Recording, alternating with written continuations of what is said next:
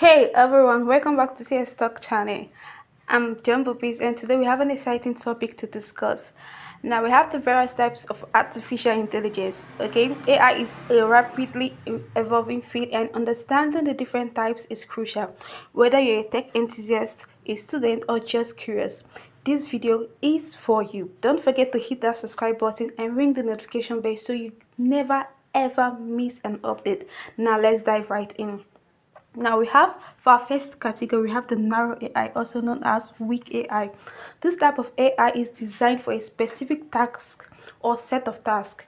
It excels in those particular tasks but lacks the general intelligence seen in humans, okay? Examples include voice assistants like we have Siri, recommendation algorithms on streaming platforms, and even chess playing programs like Deep Blue, etc. We also have general AI or strong AI. Okay, this is the holy grail of AI research. Machines with human-like intelligence. Okay, they can understand, learn, and apply knowledge across a wide range of tasks. While we have made significant progress through general AI, the thing is, general AI is still largely theoretical and lies in the realm of science fiction, like the sentient robot in movies. You know, those robots you see in movies. Okay, then next up we have machine learning. Now this is the subset of AI and the driving force behind many AI applications. Machine learning algorithms allow computers to learn from data and improve their performance on a specific task over time.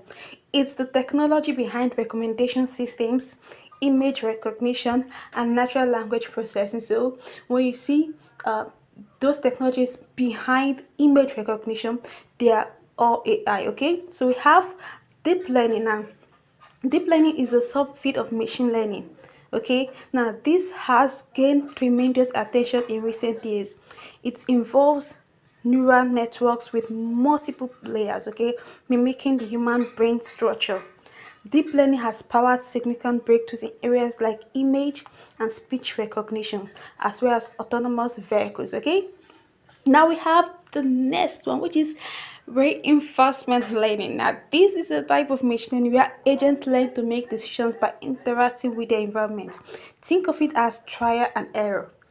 It's what enables self-driving cars to navigate complex road situations or video game characters to learn and adapt to new challenges. Okay, so we have supervised and versus unsupervised learning.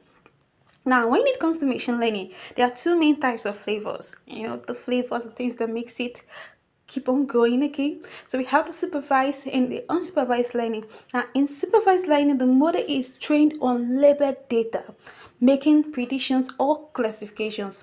Now, in unsupervised learning, on the other hand, unsupervised learning, on the other hand, deals with unlabeled data, finding patterns or grouping similar data points together.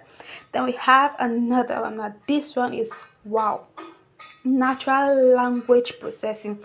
Now, natural language processing, which is NLP. Now, this AI software focuses on the interaction between computers and human language.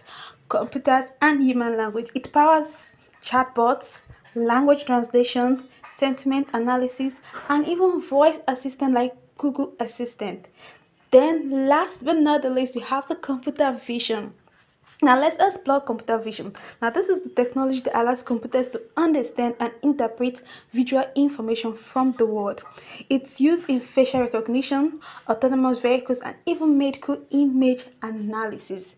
Now let's get to the conclusion. We have said a whole lot about AI and all it entails. Okay, now let's wrap up our exploration of the different types of artificial intelligence, from narrow AI to the dream of general AI and the various branches of machine learning. Now, AI is a fascinating and ever-evolving field. Like, it keeps on evolving. It doesn't stop. It keeps growing. It keeps improving. Now, the thing is, AI is a continuous AI. It is a field that we should actually look into, and work in, because it's so much, it has so much capabilities. Okay, it has so much prospects. Now, if you find this video informative, please give it a thumbs up and share it with your friends. Also, let us know in the comments which AI type interests you the most. Thanks for watching, and I will see you in the next video. Bye.